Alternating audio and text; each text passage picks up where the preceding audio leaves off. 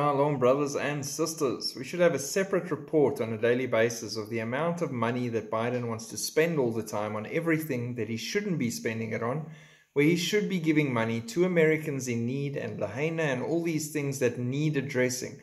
But no. Biden admin now seeking additional funding for new COVID vaccine that works.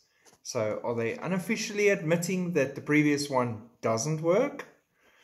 To further the suggestion that another lockdown scare is in the forecast, on Tuesday, the U.S. Department of Health and Human Services announced funding of $1.4 billion to support the development of a new generation of tools and technologies to protect against C-19 for years to come. We said this is going to be a yearly thing, permanently, until it's finished. On Friday, Joe Biden announced he plans to request more funding from Congress to develop the new COVID vaccine that works.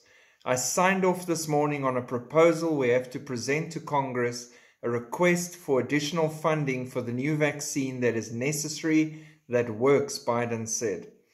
Biden warned that everyone will get it despite previous vaccination status.